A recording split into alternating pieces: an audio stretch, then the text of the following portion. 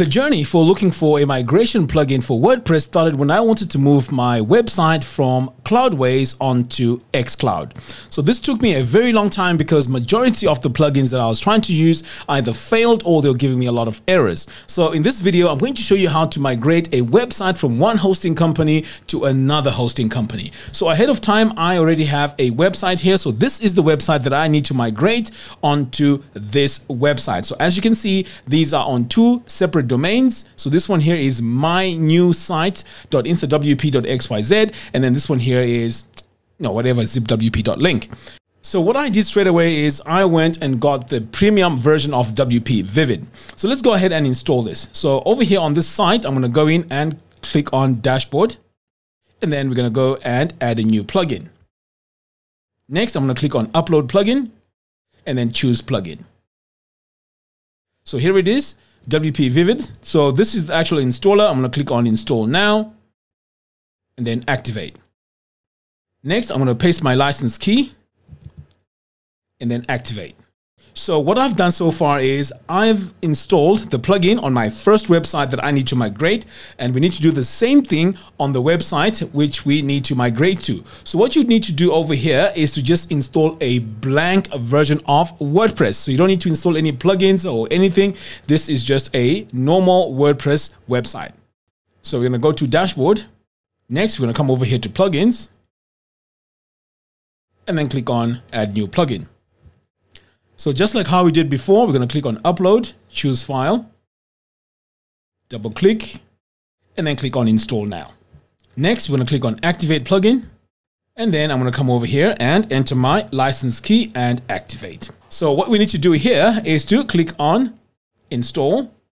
So this now is going to install WPVivid Backup Pro. Next, I'm going to come over here to the other site, click on install. Okay, so the plugin has been activated on both websites. Okay, so the next step now is to go to our blank WordPress site and then click on import site. So I'm going to click over here, generate key, and then I'm going to click on generate. I'm going to copy it. Next, I'm going to come over here to my original website that I need to export and then click on export site. Next, I'm going to come over here to auto migration and then paste it. Click on save, and then all I have to do now is to click on export now.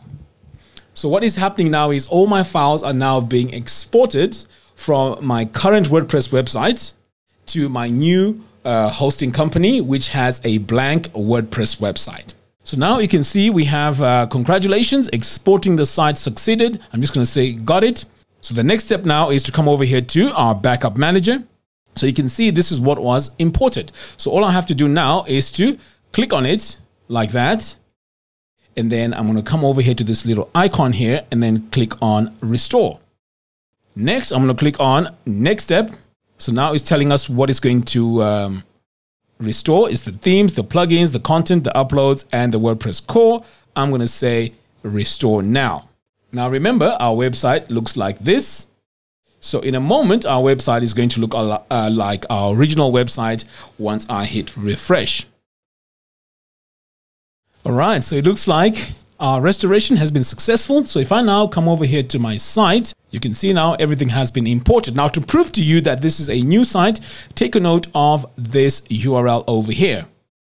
So this is our original website. Now look at the URL. And then this is our new site. And again, you can look at the URL over here.